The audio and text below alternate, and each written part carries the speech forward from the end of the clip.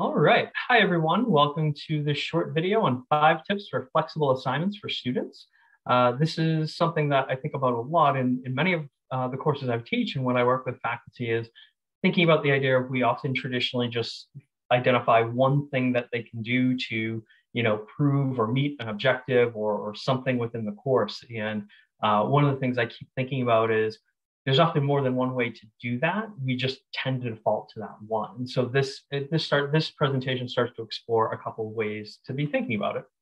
So the first thing I like to encourage is to be thinking about the bigger goal of any assignment. In certain courses, it's always been you've got to write the essay just to write the essay, and to show that you read this stuff or to show that you know this stuff. And what I would say is always try to think about what's the bigger picture or what's the bigger opportunity to get them to demonstrate their skills. Within that, often if you're thinking about or thinking through the alignment of how your course outcomes and objectives align with the assignments, really thinking about what is the actual objective, because we sometimes get lost in the weeds. We sometimes think about, I really, really want them to have the formatting perfect, even though that might not be the main idea of the assignment. So really kind of take a step back, thinking about what is that big objective? What is the thing that this assignment is helping the students to demonstrate they know or they can do? And holding on to that and then asking that important question, what are different ways or means of demonstrating that objective? One very basic one that I always encourage people is often, the main objective or the main goal is some kind of demonstration of argumentation with evidence. And we often default to, well, it's got to be in writing. But does it have to be? Does it have to be in writing? Can it be in video? Can it be in audio? And all of a sudden, once you start to ask that, there's lots of different ways of doing this. You could also ask yourself, does it have to be in that 5-paragraph format? Can it be a letter to the editor? Can it be a fictional piece of work or a fictional interview or a real interview that helps to get at the root of that? So just start to be thinking about what are different ways this can happen? And that will lead us into the next question, which is jumping into how are you going to assess it? How are you going to provide meaningful feedback? And I recommend developing a rubric. The first part of this is don't overprescribe. So sometimes people hear rubrics and they get really into the weeds, and there's 17 or 18 different types of criteria and 9 different levels of ways of proving or levels of proving. I like to keep it pretty simple. I have a version on the right there, and I also have a link to this rubric, which is a Google Doc you can play around with. But I try to keep it simple to excellent, rework, reconsider, and absent as categories of how well they're doing.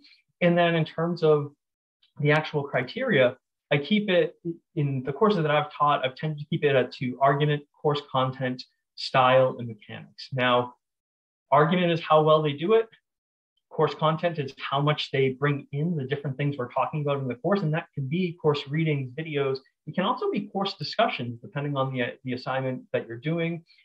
Style, are they using or maximizing the form or the medium that they are actually presenting or demonstrating their learning in? And then mechanics, do they have the grammar of that particular form? And so if you're listening to me, you might hear me using certain types of words to emphasize this rubric right here can be used many different ways. You could use this rubric both to evaluate an essay, to evaluate a piece of fiction, to evaluate a video or a podcast. So all of those things can still be used within this rubric. And always remember, the rubric is just kind of marking what they're doing. You're also going to accompany that with more targeted feedback of how they can get to that excellent category. So as always, thinking about that and keeping focused on the big objective, keeping language generalized so that it can be applied to different forms, can get you a rubric that you can apply to a large swath of whatever types of assignments that you're using to meet a singular objective. And then within that, kind of once you've got that rubric, look at it, and this will be kind of a dance. It'll be a back and forth where you get the rubric and then you start to think about what are the different types of assignments. And that might cause you to tweak or change some of the language, but you should still be able to largely use that rubric to address each of the major assignments.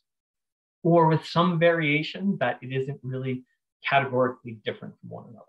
So keeping that rubric in mind, think about the different forms. As I said already, written, audio, video. I forgot to include, if this is a live class, they can do presentations or performances, right? We sometimes think formally as presentation, but performance is another version or is another way of demonstrating one's knowledge. Then there's different styles. It could be a first-person account, whether that's memoir-like or diary-like, something where they're telling these things through their point of view. It can be an essay in short, medium, or large form. It can be fiction. It could be an interview. You can mix and match. So it could be a first-person fictional story that is told through audio instead of written. It could be an interview with a fictional person. There's lots of different ways you can play around. They could do a play, like lots of different ways to play around with these different concepts. And these aren't all of them. These are just a couple I put out there for you to consider. Really kind of consider. There's a lot out to play with. Once you do that, if you've got like three or four different types of assignments or different ways they could play with the assignment, I always encourage including a pitch your own assignment. And the reason why I like this, what I think it really does is it gets students invested in how they want to do things. And it becomes a collaborative process where they're going to pitch their own assignment. Here's what I want to do to meet this assignment. And it becomes a discussion between you and the student about, okay, so what does it look like to do this successfully?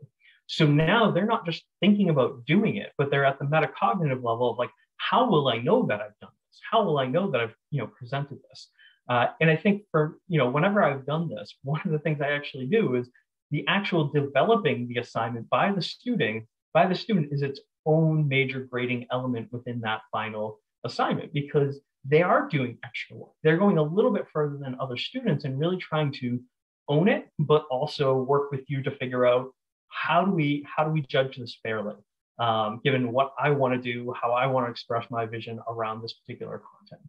So it's a really fun one because you don't always have students taking advantage of it, but when they do, they often run with it in really fascinating ways. And then finally, make sure you allow for revisions. In general, I think this is a good rule.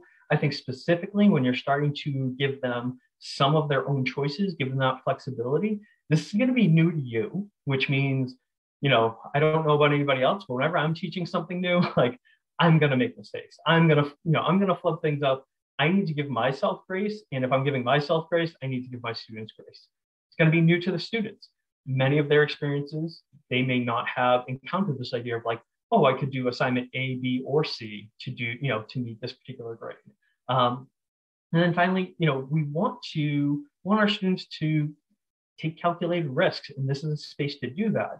It's important for their learning, and so we want to recognize that if they are off target because of all of these new elements to it, there's also an opportunity that if they really go in the wrong direction, they can come back or they can meet their need ultimately. So those are my 5 tips for allowing for or creating flexible learning or flexible assignments for students.